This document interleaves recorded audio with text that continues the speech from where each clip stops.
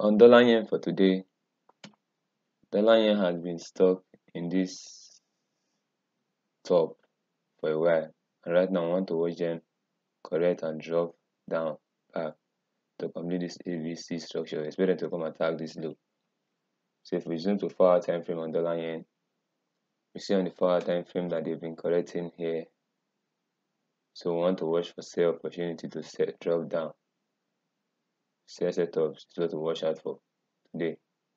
Want to watch out and be in sales on dollar yen. That's what they're looking out for. If we zoom to 1-hour time frame, we see on the 1 hour they earlier gave this smaller correction, dropped. Right now they're giving a bigger correction, which means a bigger drop is incoming on dollar yen.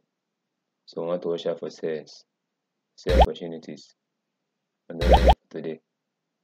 So look out for those trades as they develop today.